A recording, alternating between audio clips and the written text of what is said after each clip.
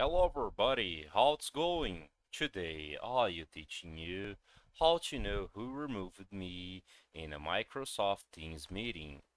So if you go to your Microsoft Teams meeting, okay, right here in the site, if you scroll down and see all the options right here in the video conferencing, virtual events, audio conferencing, and meeting device, you see there is no option right here to know who removed you from the meeting, okay?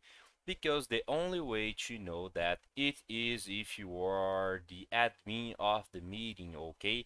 That's the only way to know, okay, to discover who removed you from the meeting, okay, who removed other peoples from the meeting. So if you're not the admin, you can know who removed some person in the meeting, okay? So I hope I can help with this video. If you like it, don't forget to subscribe to our channel and hit the like button. See ya!